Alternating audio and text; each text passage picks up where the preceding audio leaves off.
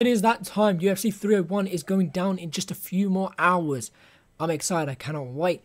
But before we get into the UFC 301, make sure you like, comment, subscribe, share, and follow. Let's get right into the video. It is prediction time. We're going to kick us off with Paul Craig versus Caio Borralho. I like Paul Craig. Big fan of Paul Craig. I've seen him in person. But I do believe Borralho is probably going to take this one. Sorry to Paul Craig. Michel Pereira versus Ihor Potieria.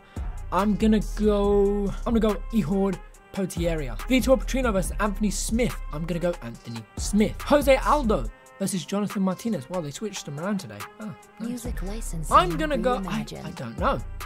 I feel like JOSÉ ALDO is probably at the end of his career now anyways. He retired for a while. He came back. I don't know if JOSÉ ALDO still got it. I haven't seen no training footage of him. I've tried to stay away from training footage and any sort of footage of that so it doesn't influence my opinions. I am going to go JOSÉ ALDO. I think JOSÉ ALDO, some people call him Jose, some people call him Jose.